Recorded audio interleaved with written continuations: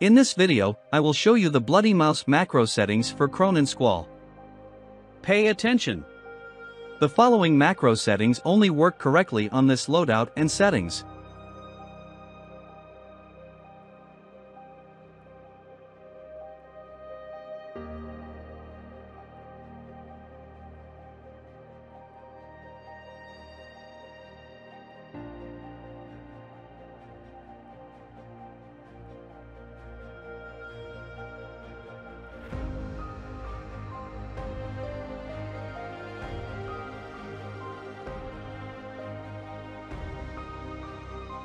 Now let's go to the in-game settings of the mouse. Set the mouse sensitivity to 5.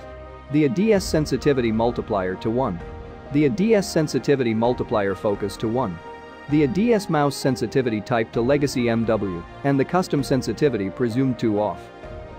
If the in-game sensitivity of your mouse is not 5, the macro settings that will be presented in this video will not work properly. But since the DPI of the mouse does not affect the operation of the macro settings, you can use the formula EDPI that I will explain below to solve this problem.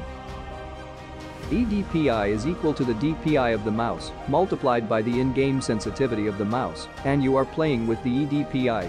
For example, if your in-game sensitivity is 2 and the DPI of your mouse is 1000, your EDPI will be 2000. Now, if you change the in-game sensitivity of the mouse to 5, you must set the DPI of the mouse to 400, so that the EDPI value does not change. In this way your EDPI value will remain constant. Let's go to the macro settings of Bloody Mouse. Open Bloody 7 application. Choose Ultra Core 3.